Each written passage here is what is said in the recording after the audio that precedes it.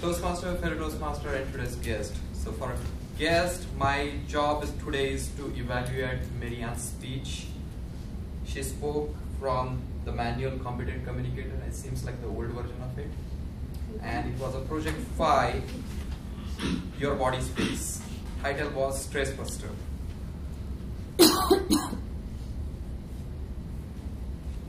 As we know that Mary Anne demonstrated a lot of great techniques when she's here. And I really appreciate every time I observe, I try to impart those, including the preparation, what she does with the properties and everything. But then this specific project is focused on Your Body Speaks. And there are a few points, as per if I go with the script, that I will need to evaluate her. So going with the script, I think first point was the topic selection. I wouldn't call this topic was very specific, which could improve the body gestures or the body movements for the speaker here. But anyway, Mary Anne brings those all movements or any topic she could have used and made that successfully using these all techniques. But the important part which she did in this speech was involving audience. And the topic was such a way that you could involve the audience. She did demonstrate the exercise. She called volunteer here, and volunteer could involve.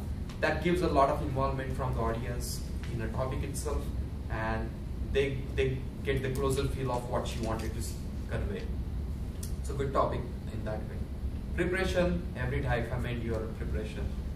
Be these all cards and everything, even the water, you could have bring this just a clear water. You put some color in that. So it's a small little point basically makes your that last 1 inch which is required to win that race.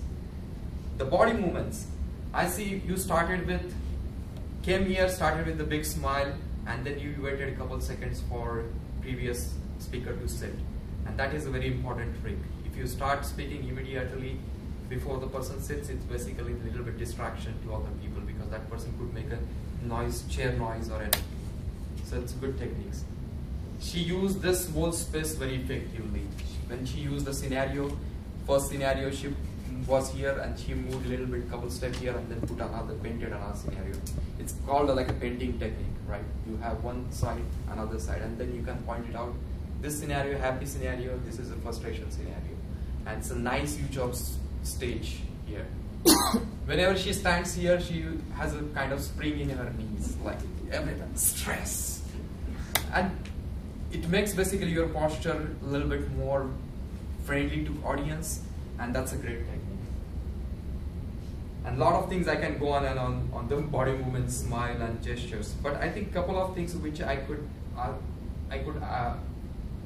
identify for improvement. One thing is that you could have held this picture a little bit more longer so that everybody could see this one because this has a light impact on that. And the second one, basically, when you was giving these techniques for the meditation, you could have slowed down a little bit. But other than that, great speech. Back to our Toastmasters.